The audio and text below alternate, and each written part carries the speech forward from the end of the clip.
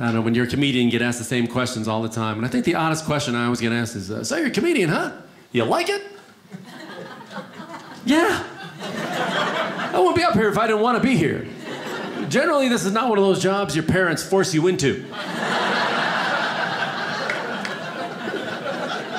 Never hear a guy up here complaining, yeah, I wanted to be a doctor, but my old man.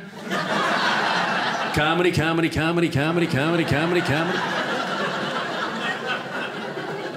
I was the only kid in Little League with big floppy clown shoes.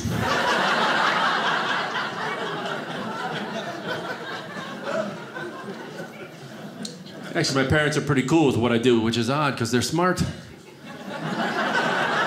They're teachers. We need good teachers. I've had some bad ones. Yeah, teachers here? Yeah, God bless you. We need good teachers. I've had, 5th grade, I had a teacher, she would use big words and use them wrong. And one day there was an eclipse and we all wanted to run out and go see the eclipse and she stops us at the door. She goes, don't look right at the sun. Don't look straight at the sun, you'll burn your rectum.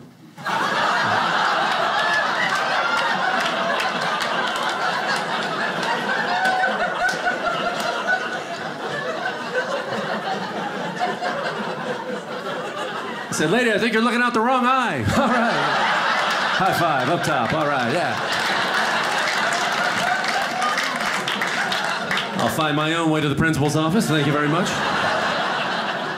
I know where it is. I was at the principal's office a lot because I had an attitude problem. And here I am. Yeah. My parents taught science, which was my worst subject ever. But I got an A on every science project. Why? I had help. You always know the kids who had help because everybody else is walking around with little paper cups with seeds growing out of them and cheap clay volcanoes. I'm over in the corner in a lab coat doing gene therapy.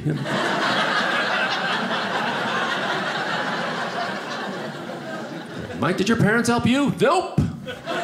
These are my monkeys.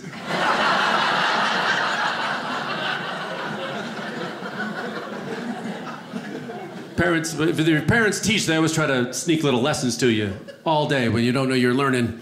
This happened to me. It's a true story. My friends and I were about 8 years old, found the frog on the side of the house, showed it to my dad, and to give us a little science lesson on the spot, he dissected it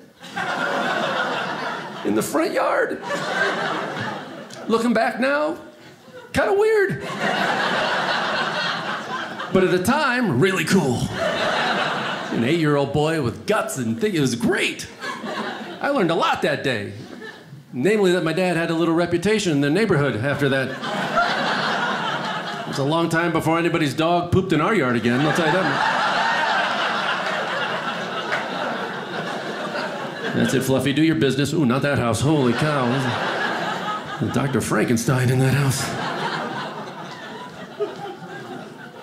My mom was a research chemist. She actually worked on a cure for cancer, which is hard to live up to, I'll be honest. I was calling her from the road. Hey, Mom, how's it going? Oh, really good. We're doing gene transfer experiments with the simian virus, hoping we can isolate a DNA, work on a vaccine. What are you doing, Mike? I'm at the Chuckle Barn in Toledo. I get free chicken wings. How's my monkeys?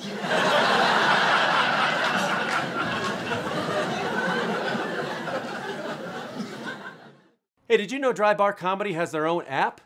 Seriously, download it right now to watch, save, and share clips and watch my whole special.